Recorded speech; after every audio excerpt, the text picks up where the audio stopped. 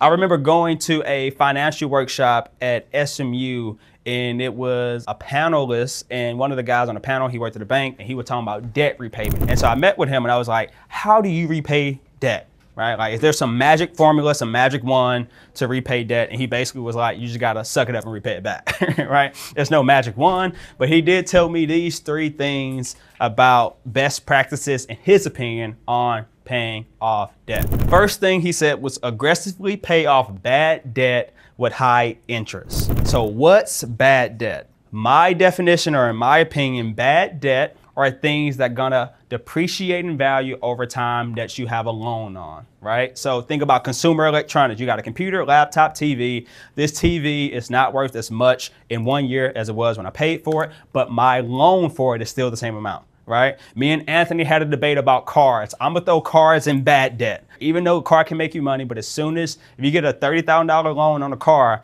as soon as you drive it off the lot, that car is worth $25,000. You drive it 10,000 miles over a year, now it's worth $22,000, but your loan is still $30,000. That's bad debt, because the product you have in your hand is worth less than the loan that you currently are paying on, right? So that's what I call bad debt.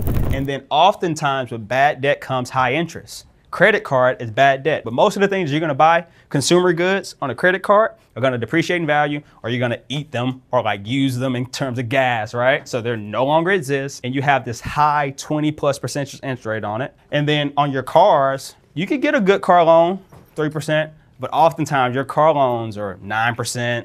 I've seen people have like 18% interest on car loans, so your interest rate is really high. So what he told me to do first, aggressively pay off any bad debt with high interest. And by aggressively, I take that as I'm paying twice the minimum due every month. So on my mom's car, I talked about I bought my mom a car. My interest rate on that car was 9%.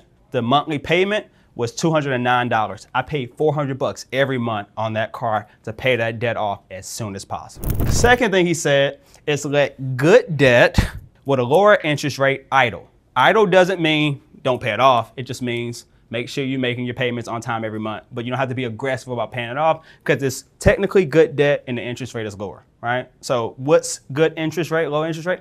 2 to 3%. So the best example of good debt is property, like your home, right? And then this is the big one, right? People are like, how do I repay debt? There's no magic formula.